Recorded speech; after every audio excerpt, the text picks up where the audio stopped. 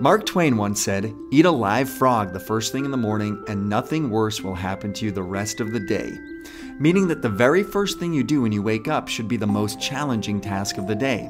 It is scientifically proven that human willpower and determination is at its highest right when we wake up and gradually lowers as the day goes on. This is why so many struggle to get to the gym after a long day at the office. When you begin your day with exercise, your mental capacity for handling stress nearly triples. Our brains recognize exercise as a period of stress. Heart rate increases and the brain kicks into a fight or flight response. As a defense to this supposed threat, our brains produce two chemicals, BDNF and endorphins. BDNF, or brain-derived neurotrophic factor, works to protect and repair your memory neurons and acts as a reset switch, thus clearing your mind and helping you make positive decisions.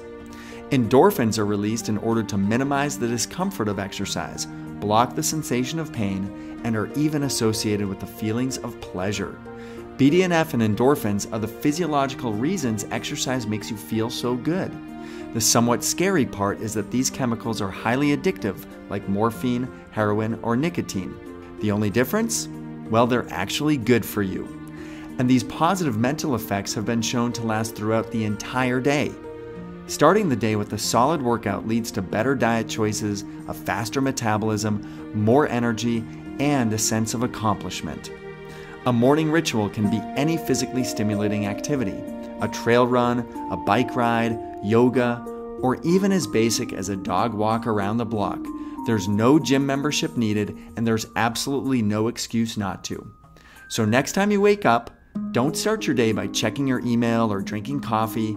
Get up and immediately start moving. You will find that this is the first step in improving your life in every single area. Visit cramgallery.com if you enjoyed this video and want to make one of your own.